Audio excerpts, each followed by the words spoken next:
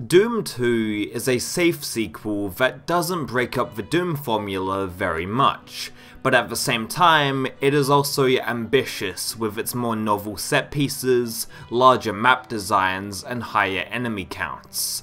The shooting mechanics of Doom 2 are exactly the same as its predecessor, with the only additions being the super shotgun and a handful of new enemies. Each new demon that was introduced in Doom 2 has altered the series radically, and I couldn't see a world without the Revenant or Archvile in a Doom game. That all being said, Doom 2 doesn't fix what isn't broken, but the level design has been a constant point of criticism for many people, including myself unfortunately. To be fair, Doom 2 was developed in only 10 months, and most of the maps were designed by one person, Sandy Petersen. I talked about him before in my last video, and he was responsible for creating 17 out of the 32 levels for the game. He was the workhorse for Doom 1 and Doom 2, and either way you slice it, he worked hard on his maps and he really grafted to impress id Software. I would even go so far as to say that Sandy Petersen was the MVP of Doom 2. Many fans respect mappers like John Romero, American McGee, the Casale brothers, and for good reason. They have designed brilliant levels over the years, but Sandy Petersen should also get the same respect, even though I may not be in love with his Doom 2 levels. If Romero is considered an artist and praised for his elaborate and amazing looking maps, then Petersen would be the innovator of Doom level design and known for his experimental style. Petersen's work on Doom 2 may not be my cup of tea, but every single one of his maps brought something new to the table and were very inventive. He has even admitted that his levels weren't as pretty as Romero's or American McGee's maps, but he still ushered in new ways to play the game with his map layouts, and we'll talk about that more later on. Even though I can do without some of Petersen's contributions to Doom 2, that doesn't mean he hasn't made any maps I enjoy. Case in point, Mount Erebus might be my favourite Doom level ever made. And to get this out of the way, of course I'm not blaming Petersen at all, and if he had more time, I'm sure his maps would be much more polished. I couldn't even imagine what it must have been like working at id Software if I was him, trying to crank out 17 maps for one of the most anticipated video game sequels ever created. I respect him a lot as a mapper for his efforts on Doom 2, and either way you think about the final product, the game sold like crazy, and one of the reasons why was that you could actually buy it from a store. id Software and publisher GT Interactive binned the shareware model as Doom 2 was now a fully commercial game.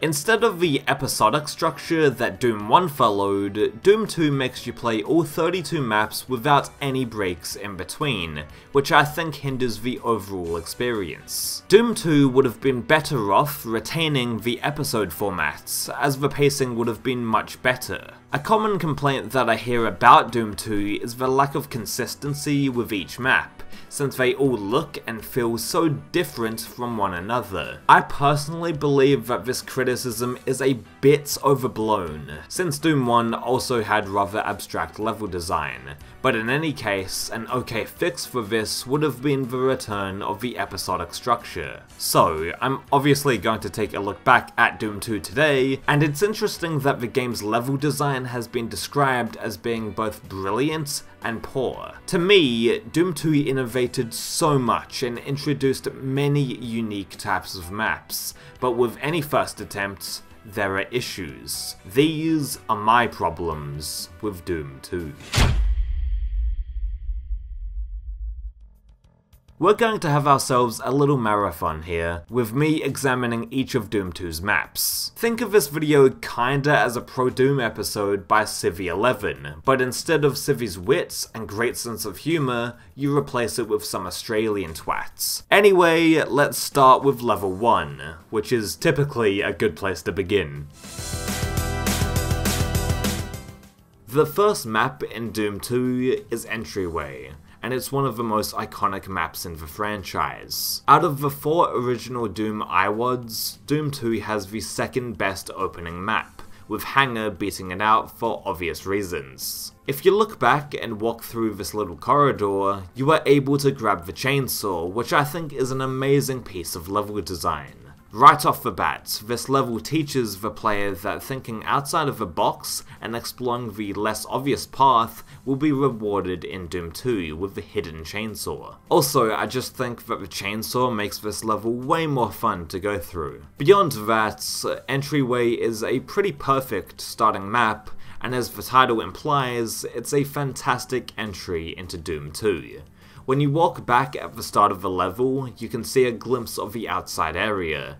Then, using one of the secrets, the player is able to go outside onto the grassy field and obtain the shotgun. I love when Doom maps show you a peek of the outside early on, and that encourages me at least to explore and find a way to access there. E1M1 of the original Doom does this as well, using the blue armor in the Toxic Waste, and I think it's great. That being said, Entryway is very well designed, and it's one of Sandy Peterson's best Doom 2 levels. Underhalls is the map that everyone remembers from Doom 2 for one specific reason, that being the super shotgun reveal. Apart from this level housing one of the best guns in video game history, Map 2 is another brilliant level in my opinion. While Entryway featured rather open rooms and projectile-based demons to take care of, Underhalls is like the inverse of that design. Long, cramped spaces and hit-scan enemies are what Map 2 comprises of. Sure, there are quite a few imps and pinky demons in this level, but you'll end up fighting groups of shotgunners in dark hallways most of the time. I mean, the map is even called Underhalls for fuck's sake. They do throw a hefty amount of enemies your way for a second level, but that is directly countered by the inclusion of a super shotgun. Another solid map, and this time it was designed by American McGee. A little spoiler before we move on, I generally like all of Doom 2's maps until about when we get up to Tricks and Traps. Map 8 is when the game starts to kinda turn to shit for me. The third map of Doom 2 is pretty damn good, but it's just not as iconic as Entryway or Underhalls. With Map 1, well, every Map 1 in a Doom game has to be solid, and as for Map 2, they introduce the super shotgun. The Gauntlet, or Gantlet, includes the infamous Chain Gunner, or Heavy Weapons Dude, and he is the first new enemy in Doom 2. Even though this game is one of my least favourites in the series, I must say that the enemies introduced in Doom radically altered the Doom franchise for the rest of time. The Archvile, the Hell Knight, the Chain Gunners, the Revenant, even the Pain Elemental. All of these were not just throwaway demons that were made up at the last minute, and you can tell that they really tried to make each new monster fit into Doom 2 naturally. As for the map itself, I believe it is well designed, but I don't really have a lot to say about it. The Gantlet is just good, and offers up some good gameplay. In the section where the player first encounters the Chain Gunner, the map presents a couple of options on how to approach the hit-scan enemies ahead. You can either snipe them from afar as they come into your line of sight, or you can just go in this middle room guns blazing and hope for the best. I mean, this map gives you the chain gun and some ammo when you kill the heavy weapons dudes, so it's kind of encouraging you to let loose in that middle room. But yeah, map 3 is a good time. The Focus is up next, and I enjoy this one to a certain extent. This is only my preference, but I believe that the 3 previous maps were more fun. Now don't get me wrong, map 4 is still a solid level, but I do notice my enjoyment decreasing compared to Entryway, Underhalls, and the Gantlets. However, there are some cool traits about this map, like how this window goes up and down so you have to time your attacks effectively. Hit scanners are on the other side, so you have to account for their attacks and try not to get hammered with bullets. This window section lasts like a few seconds, but I'm a fan of it nevertheless. So map 5 is the first map in Doom 2 that I am not a fan of, and it's a shame because I really enjoy the next 2 coming up. I don't find the gameplay or level design that interesting in the waste tunnels. These lifts that immediately go down as you walk on them are more annoying than anything else, as you just get fucked up by the imps below. At least they have health to compensate, but my issue with them is not that they are unfair or difficult, it's just that they're not that fun in my opinion. The rest of the map is fine, I guess. The waste tunnels is a meh experience for me. The Crusher is a much more gimmicky map compared to the previous levels in Doom 2. As you can tell by the map name, there is a Crusher device that you can use to take out a spider mastermind, or a group of Hell Knights on the lower difficulty settings. While this is the first map in Doom 2 that uses a gimmick, the map doesn't rely on it whatsoever. The Crusher device used to kill the Spider Mastermind is awesome, but if you take this gimmick away, then nothing really is lost. Map 6 is still a solid map and can stand on its own 2 feet without the gimmick, which I find to be an important factor to keep in mind with any map. If you make custom levels for Doom, first of all I must say that I don't have a degree in Doom map design or anything, so take this with a grain of salt. Anyway, if you make a map with a really interesting gimmick, just see when you take out the gimmick if it can stand on its own as a good map. As for the remainder of map 6, it has really fun gameplay, and it also introduces the Revenants, one of my favourite Doom enemies. In the first moments of the map, you are thrown into this dark room with several shotgunners, imps, and one lone Revenant. There are many pillars in the dark room, so you are able to block the Revenant's homing fireballs, but regardless, this is a tense little set piece, and it's the perfect way to introduce the Revenants. Map 7 is dead simple, literally and figuratively, and what can I actually say about this level that hasn't already been said? Almost every Doom 2 megawad has ripped off Dead Simple for their map 7s, and it's such a fun map to go through. Tricks and Traps was designed by Sandy Peterson, and he is truly a pioneer of Doom map design. This level offers a collection of doors that contain a unique set of challenges with each one, and while I think Milo Casali's Heck from TNT Evilution executes this idea better, I cannot knock Peterson's creativity here.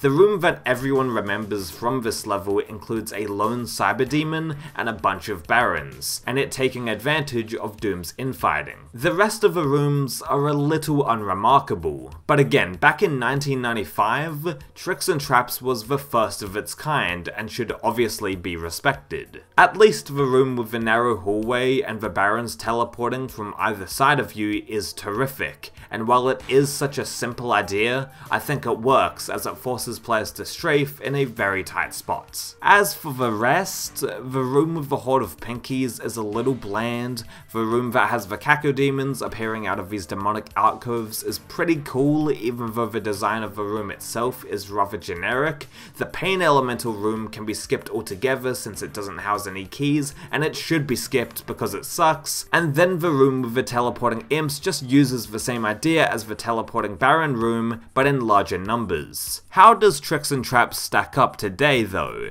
Well, it's fine for what it is, but it ultimately introduced a new Doom level type with each door housing a different challenge, and that's gotta count for something. I can't actually describe why I don't like this map, I just don't get a kick out of playing it. Don't get me wrong, there is a great part in this map with a bunch of demons surrounding this little building here, but that's everything that I find noteworthy in this level. Map 9 is pretty poor. I don't have much to say apart from that. Detailed map analysis, I know. I'm annoyed at myself that I don't like map 10, because I generally find open areas with lots of demons to fight fun, and refueling base has that. This level is an endurance for sure, and even though I can appreciate that element of it, map 10 feels like a slog more than a fight for survival. If I rush for the exit, the map does not feel rewarding, but if I'm in it for the long haul and I'm scrounging for ammo to stay alive, it feels boring after a while. I know many people love this map for its high enemy counts coupled with the limited ammo, and I understand where you're coming from, but I just can't get into it. I don't think that the map itself is that well designed, and the gameplay can get stale and even frustrating at times, like when I'm dealing with constant pain elementals. Not the fun kind of frustrating either, at least to me. Our main man, John Romero, contributes his first level in Doom 2 with map 11, Circle of Death. It's a decent enough map, with another gimmick that does not get in the way of the gameplay or the core level design. We encounter the Archvile for the first time in this level, who is potentially the most dangerous new monster in Doom 2. Even though I have a ton of issues with this game, I do like how we gradually meet each new enemy. However, as the single player game goes on, Doom 2 naturally runs out of tricks. Speaking only about map 11 though, it's a fine inclusion and has some decent gameplay. The Archvile introduction is not as strong as the Revenant or Chain Gunner reveal, but as a standalone map, Circle of Death does just fine. Oh, and I like how this map is also known as O of Destruction, which is a nod to some nerdy Ultima weapon. Doom directly referencing pop culture and being self-aware is what the franchise is built upon, so it's always fun to see these little homages. The Factory is a weird map, since there are set pieces that I enjoy, but they don't link up to the rest of the level in any way and can be ignored. The large mob of imps in this rather small corridor is fun to deal with, but it is totally unnecessary to go through. The same thing goes with the building filled with shotgunners that you need to carefully climb up in order to get the items. This is awesome, and it most certainly gives you practice for map 29 with the tight staircase, but again, there is no need to go in there, and the rest of map 12 isn't really compelling in my opinion.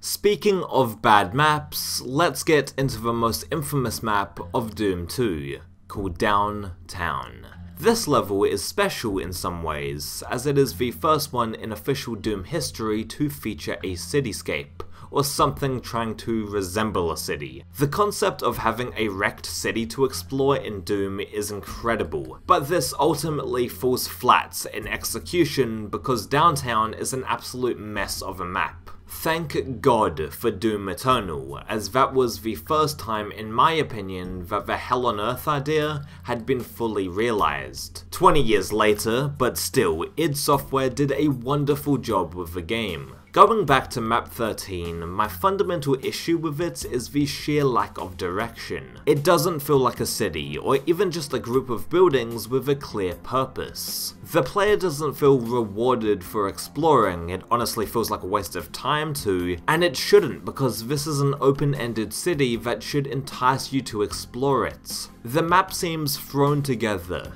and everything feels placed at random. If there needs to be a giant arrow on the grounds pointing to where the player needs to go, then that's typically a bad sign. I want to directly compare Downtown to a previous map from Doom 1, just to make my point further. Episode 3, Mission 6, also known as Mount Erebus, broke new ground in the original Doom game due to its open world design. By the way, both map 13 and E3M6 were designed by Sandy Peterson, so this is a perfectly fair comparison. It's not like I'm pitting one of Sandy Peterson's maps next to another designer's. No, these are both of his works. One of the reasons why Mount Erebus works is because of its landmarks.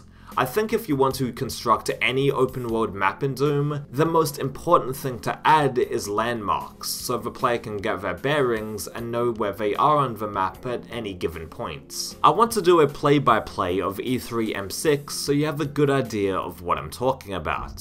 When we first load up the map, we see the door of a building in the dead center of the screen. The building is uniquely textured, making it relatively easy to locate when playing. This, right here, is a good landmark, and gives the player indication of roughly where they are and where they are going to go. If we look left, we see an island full of items, and on the right, there is another building with fucking skulls on it. Everything so far is pretty distinct and can be easily recognized. The structure that we're looking at now houses a teleporter to the blue key.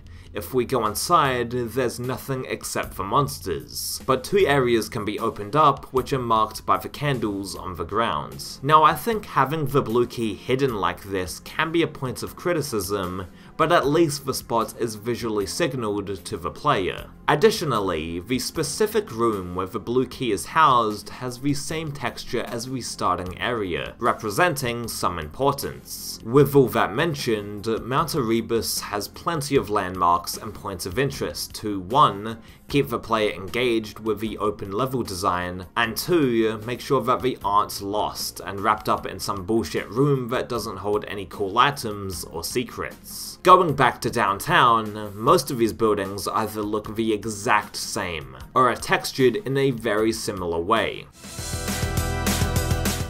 American McGee is back with map 14, and it is definitely his weakest level in Doom 2 for me. I generally enjoy this map, but there's nothing here to write home about. The level mostly involves picking off faraway hitscan enemies that are across from you, and there's also another battle with the arch-rival who doesn't pose that much of a threat. The Inmost Ends is great at being a competent Doom 2 map, but it is pretty generic in the long run, especially compared to American McGee's other levels in the game. I mean, this guy designed Dead Simple, The Crusher, Underhalls, and another map that's coming up that I think is better than this one. The key puzzle in map 14 is quite easy to solve, and the whole killing hitscan enemies from afar thing is fun to do during this level.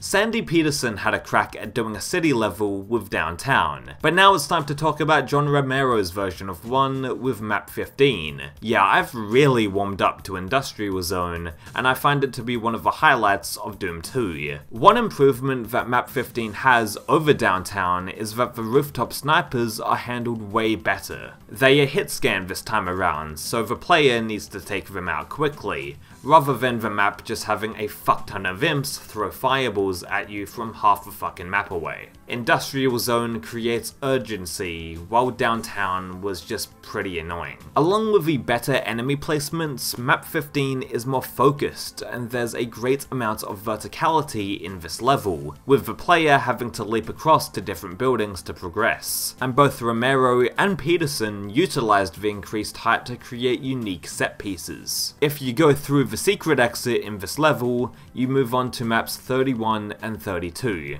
and I have a lot to say about them.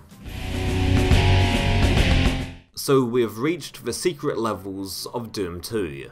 Wolfenstein and Gross. Instead of acting as rather standard secret levels like Fear, Military Base, and Fortress of Mystery, Doom 2's secret maps are more novel, as they are replicating 2 stages from Wolfenstein 3D. Map 31, Wolfenstein, is a remake of the first level in Wolfenstein 3D, while Map 32, Gross, is paying homage to Wolfenstein's first episode boss fights. Instead of Hans Gross, it just chucked in a cyber demon and called it a day. I love the idea of these secret levels, since they take something old and give it a different spin, similar to what Warren's did in the original Doom. I like that id connected not only Wolfenstein and Doom together, but they also threw in Commander Keen for good measure. However, Map 31 is just Wolfenstein 3D Map 1, which is fine and it's a cool homage, but if you've already played Wolfenstein, then you aren't missing out on much. At least there's this demonic secret spot with stuff inside. In Map 32, which they dubbed the super secret level, it's just a cyber demon fight, but with Nazi symbols on the wall.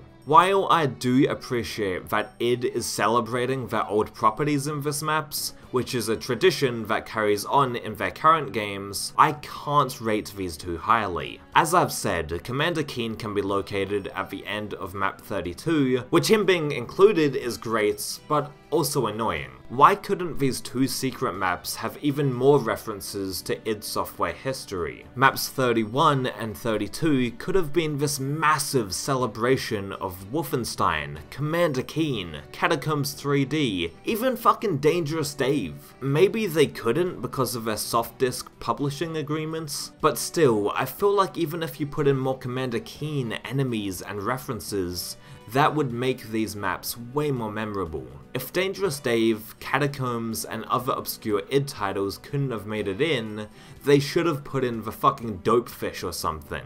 Turn maps 31 and 32 into a hodgepodge of Commander Keen and Wolfenstein 3D. Maybe I'm overthinking these two secret levels, and to be honest they are still cool to see included, but more could have been done. I mentioned that the only sorta gimmicky secret map from the original game was Warren's. That level was a remix of Episode 3, Mission 1, and it's honestly my favourite secret level in that game. The other ones are very standard maps. That's not a knock on them or anything, but it's just strange to even see them as secret levels. Military Base is very good. Fortress of Mystery is fucking boring and hardly worth unlocking, and Fear is just alright. I'm interested in what led them to make secret levels in the original Doom to begin with, as they acted like regular maps for the most part.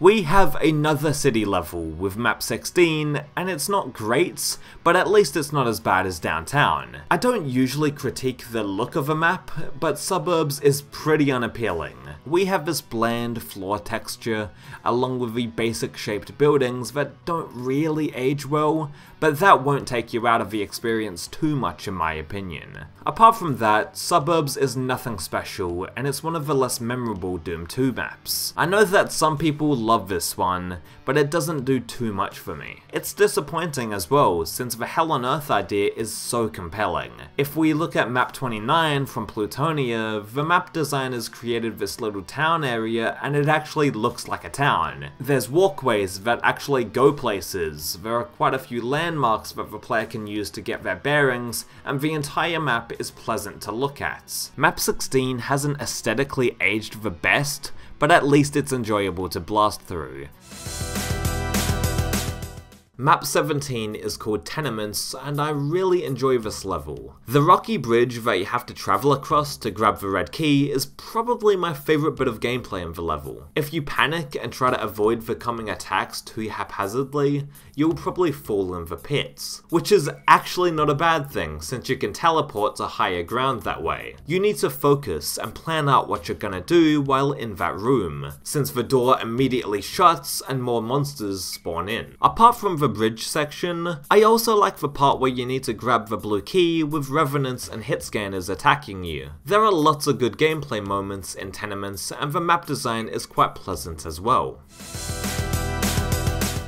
This is another map I've grown a soft spot for. I used to not really find it that remarkable, but I've since replayed it and I've kinda learned to love it. Designed by Sandy Peterson again, map 18, The Courtyard, isn't the most intricate level, but it doesn't have to be, and its simplicity is welcomed. I like the fact that this map lets down its defenses and just says, here's some weapons, an open arena, and a massive group of demons to fight. Have fun. I mean, that's demonstrated perfectly with the yellow key hiding in plain sight. There's no real puzzles to solve or any key hunts, nothing like that. Map 18's just saying, blow some demons up and end the level the same way you came, in a room full of Kevin Cloud's arm hair. Oh, and the way that the courtyard looks is awesome, with all of the creepy faces around and the wood-grass texture combo.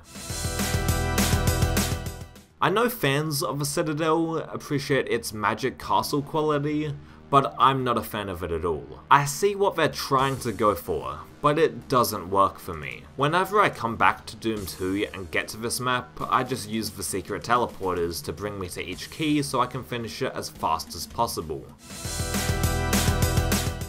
I have no idea why this map is called Gotcha, but this is another gimmicky level that's actually well designed. The gimmick this time around is that the Cyber Demon and the Cyber Mastermind fight on these two podiums. This is awesome, it's like seeing two titans go at it, and when it's all over, you get to fuck up the winner. I usually see the Spider Mastermind win due to its hit scan chain gun, and when we carry on with the level, you can see that it's a well designed map.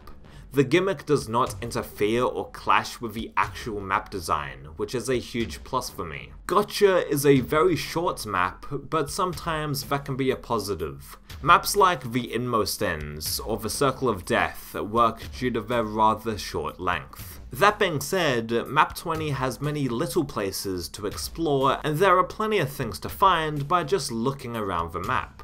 Overall, Gotcha is quality stuff. I know that this is like everyone's least favourite map in Doom 2, or at least it's up there. Map 21, Nirvana, has been called ugly, boring, and too short, and I can agree that it doesn't look that great at all. I will also mention that the blue key is basically worthless since its door is broken and you can just walk through it. But I generally enjoy Nirvana. The gameplay is mostly fun for me, when you have to pick off each set of demons on their separate platform. This map is objectively not great, but I actually like it for some weird reason. People have criticized Nirvana's length, saying that it's way too short, but I think of that as a positive. Sometimes I just enjoy maps that you can blow through in a few minutes. I also enjoy the beginning section with the shotgunners and revenants, as it can get rather frantic if you just let the enemies gang up on you. I know I'm in the minority, but Nirvana is enjoyable and I don't hate it whatsoever. Speaking of enjoyable maps, the Catacombs is up next, and it is both chaotic and fun. This level is American McGee's last contribution to Doom 2, and I believe he delivered with a solid final map. I initially had some trouble with this level, mainly due to the several chain gunners and the revenants homing projectiles fucking up my day. Then I rediscovered that using the normal teleporter, as opposed to the secret teleporter, makes this first section a lot less tough. Similar to the other American McGee maps, the Catacombs is pretty short, but very well designed at the same time. Once you memorize where each chain gunner and revenant is placed so you can prioritize which ones to kill first, the rest of the map is not that challenging. Still though, map 22 is a lot of fun. Barrels of Fun is one of the most polarizing levels in Doom 2. And I don't hate it. The map is pretty experimental, and that's rather par for the course with Peterson. As the title suggests, there is a large group of barrels ready to explode at any moment, but it's not as frustrating as some people claim. I actually prefer getting rid of the barrels early on so they don't become an issue, since they can be your worst enemy in this map. I think the map's gameplay improves when you get to the Spider Mastermind, and it becomes basically like any other Doom 2 map. Barrels of Fun is okay, with the only frustrating part being the abundance of pain elementals and the lost souls that they can generate, but they're annoying in every map, so whatever. Regardless of whether you're a fan of this level or not, map 23 is obviously still significant since it stars the barrels, and uses their surrounding properties for an actual purpose. Oh god. The Chasm is another one of the most controversial Doom 2 levels, and I have very mixed thoughts on it. I honestly don't mind the small ledges, and the idea of tightrope walking in a first-person shooter was unheard of until Sandy Peterson created the Chasm. But I don't believe that the level is all that fun nowadays. Map 24 is extremely ahead of its time, and I can appreciate the historical significance of it, as well as the awesome experimental style of Sandy Peterson's map design, but I usually try and skip past it on subsequent playthroughs. I didn't hate this map at first when replaying it for this video. My hatred for the Chasm comes in when you get up to the exit room, and if you fall off, there's no way to come back. There's teleporters set up in every other portion of the level, except on the way to the exit when there's fucking lost souls everywhere. That's complete nonsense, and I guess this would make sense if there were no teleporters in the map whatsoever, but there is. They just gave a middle finger to every single player right at the end. Apart from that, this level has demon encounters that might seem stale, with the Red Key Room being a prime example of this. There's just Pinky Demon after Pinky Demon, and it gets so tedious taking them out. In fact, the small ledges and the careful movement that the player is forced to do is one of my lesser issues with the map, because there isn't much of a downside for falling down, as there's almost always a teleporter nearby. Nevertheless, the chasm puts a bad taste in my mouth, mostly due to the level exit not having a teleporter and the map being inconsistent. That all being said, I cannot criticize how creative Sandy Petersen was when coming up with these map layouts, and for that reason alone, he's one of the best Doom level designers to me. And it's funny I say that because most of his Doom 2 levels aren't my cup of tea, and I'm not a huge fan of them, but his maps are still very influential. Bloodfalls is one of the more edgy Doom 2 map names, but the level itself is okay. I recently finished this map with a pistol starts, and I've gotta say, it's much more fun compared to just playing sequentially like normal. Once you have the BFG, and if you're playing in order you should have it by now, but anyway, it makes Bloodfalls way too easy. The most difficult section is the beginning, and after that, map 25 becomes a cakewalk. Yeah, this map has pretty weird pacing. On the topic of the BFG, an interesting aspect about Bloodfalls is how the difficulty affects whether or not you can find one in the map. If a player accesses the second secret on the first 3 difficulty settings, the BFG will appear like usual, but that changes when you crank it up to Ultra Violence or Nightmare. The second secret still exists and you can tag it like normal, but the BFG won't be there at all, making it especially difficult for pistol starters. Anyway, aside from that bit of trivia about the map, the blood waterfalls are kinda cool to see, but every other design choice in this level feels bland. Map 25 is average at best, but as we're approaching the final few levels, average at best shouldn't be in this level's vocabulary. It seems that almost every Doom game has a strong start, but then it kinda dips in quality towards the end. Even going back to the original Doom, Episode 3 Mission 8, Dis, was very underwhelming, along with the penultimate level, Gate to Limbo. All I'm saying is that it's not exclusively a Doom 2 issue, but at least the next map picks up the quality. Now this map reminds me of Tenements with its cramped spaces and narrow walkways, and I really enjoy it. The abandoned mines is a little on the short side, but that's fine as the gameplay and map design shine through. I'm personally a fan of shorter levels anyway, so it's not really a big deal in my eyes. The part where the Baron pops up out of nowhere when you're trying to get the blue key still gets me to this very day, and it's a great gameplay bit. Dodging Cacodemon fireballs in these small contained hallways feels amazing, and taking out the chain gunners located in the top corners is fun too. Map 26 is a great time, and it's certainly an improvement from Bloodfalls. Monster Condo is certainly an interesting map, and it reminds me a ton of something like Black Tower from Doom 2's master levels. There are plenty of traps to spring, the area with the hanging bodies, the cluster of pain elementals, and the archvile can be a pain in the arse, but it has a fair trade-off with the BFG secrets, and the teleport room featuring Mancubi and Revenants is great fun to play. Monster Condo is a weird gem of a map, and while it doesn't have the best texture work, and some of the rooms might feel bland compared to other Doom 2 levels, the atmosphere and lighting really make it shine. Map 27 is dark, but it's not overly dark where you can't see anything. The high visibility goggles will help the player navigate around the level, but it's not a necessity like in Halls of the Damned for instance. This might be one of Sandy Petersen's best Doom 2 levels, and I've really come to appreciate this one more as time goes by. Map 28 feels extremely similar to Bloodfalls, and what I mean by this is that the map is extremely mediocre in my opinion. I love how the pain elementals are in prisons, almost as if id Software is admitting how annoying those enemies can be, and there's a few other decent set pieces here and there, but there's also nothing special or mind-blowing.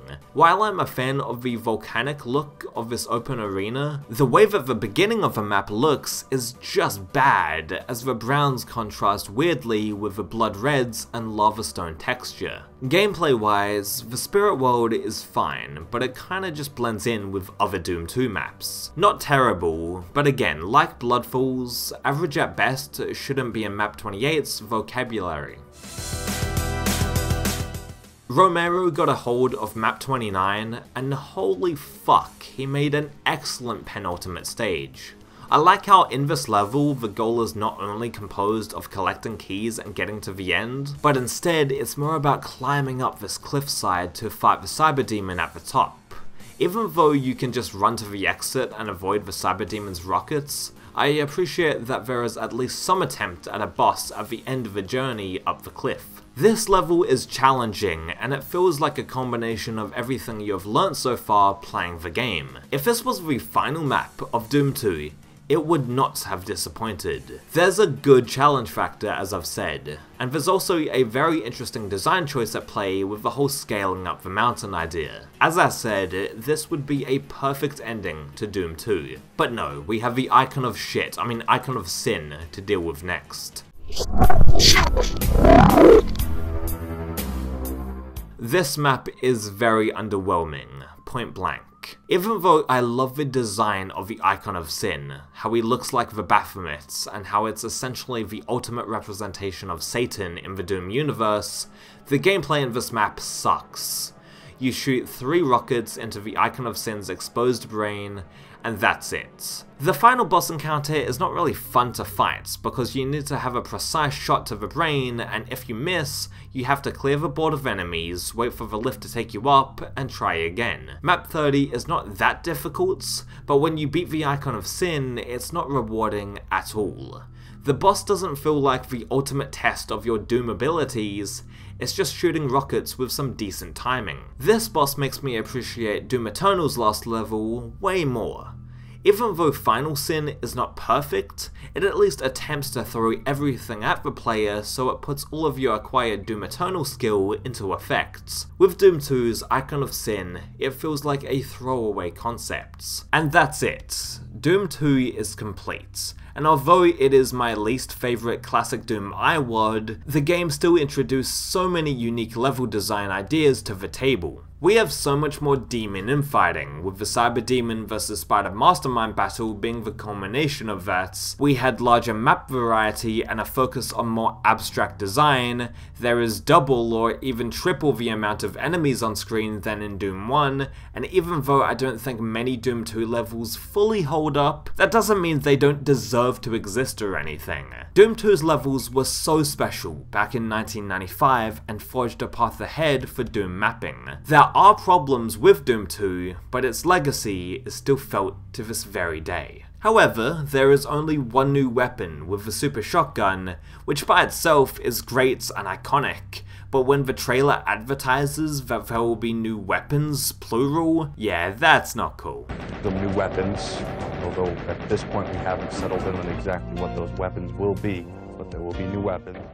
At least the new enemies, while a couple of them are just colour swaps of previous Doom 1 demons, each one of them shakes up the gameplay enough to warrant their existence. Just to be clear, I don't hate Doom 2, in fact I am very glad it exists. In a vacuum, the new enemy variants and the Super Shotgun in Doom 2 are great, and help flesh out the experience. For example, there are now a lot more mid-tier demons thanks to Doom 2, that modders and map makers can use for their custom WODs. One of the issues I've heard regarding Doom 1 consists of the lack of demon variety and how that can make some levels rather repetitive. I personally disagree with that sentiment, but either way, Doom 2 fixes that by having more types of enemies, and that in turn has dramatically changed the Doom series as a whole. The fact that the new monsters and their various attack patterns and designs were mapped out in only 10 months is astonishing.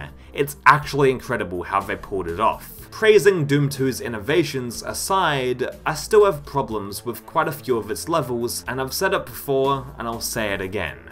Thank God for Doom Eternal fully realizing the Hell on Earth concepts. Anyway, next time I'll be covering the Plutonia experiments and TNT Evilution, the two megawads that make up Final Doom. The map count for both games totals to 64 fucking levels, and reviewing each and every level individually would take up too much of your time. Instead, I'm going to talk about Final Doom more generally, rather than dissect each stage. But for now, according to Doom 2's end screen at least, the invasion is over.